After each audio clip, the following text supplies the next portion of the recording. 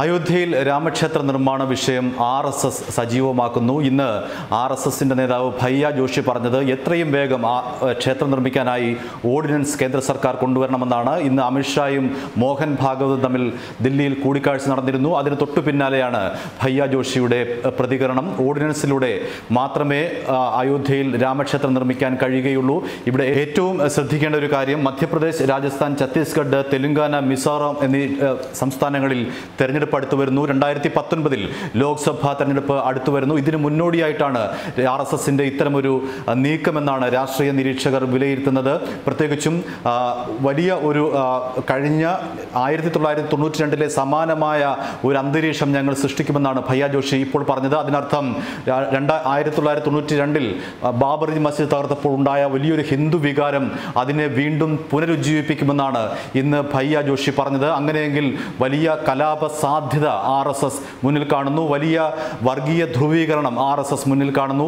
ഈ സംസ്ഥാനങ്ങളിലെ ജനങ്ങളെ വർഗീയമായി ധ്രുവീകരിപ്പിക്കുക, ഒപ്പം തന്നെ ഇന്ത്യയിലെ ഒരു ഹിന്ദു നവോത്ഥാനം കൊണ്ടുവരിക എന്നുള്ള 2 ലക്ഷ്യങ്ങളാണ് ആർഎസ്എസ് ഇപ്പോൾ ലക്ഷ്യമിടുന്നത്.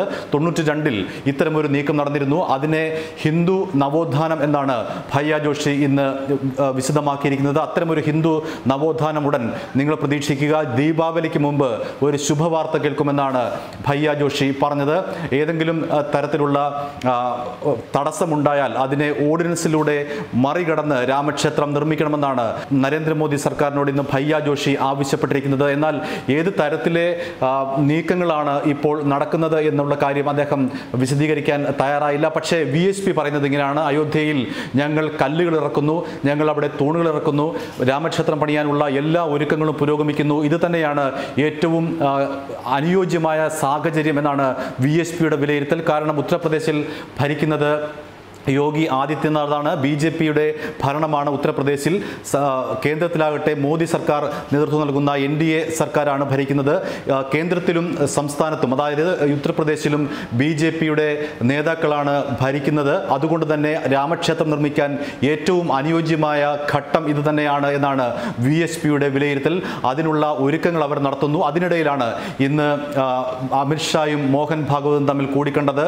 ശേഷം ഭയ്യ ജോഷിയുടെ വിശദീകരണം ഇതാണ്: ഞങ്ങൾ ദീപാവലിക്ക് മുൻപ് ഒരു ശുഭവാർത്ത പുറത്തുവിടും, അത് കേൾക്കാൻ തയ്യാറായിരിക്കുക എന്നാണ് ഭയ്യ ജോഷി ഇന്ന് പറഞ്ഞത്. എന്തു വില കൊടുത്തും അയോധ്യയിൽ രാമക്ഷേത്രം നിർമ്മിക്കും, ഓർഡിനൻസിലൂടെ അതിനെ മറികടക്കും. ഇപ്പോൾ നിലവിൽ സുപ്രീം കോടതിയിൽ നിരവധി ഹർജികൾ പരിഗണനയിലുണ്ട്.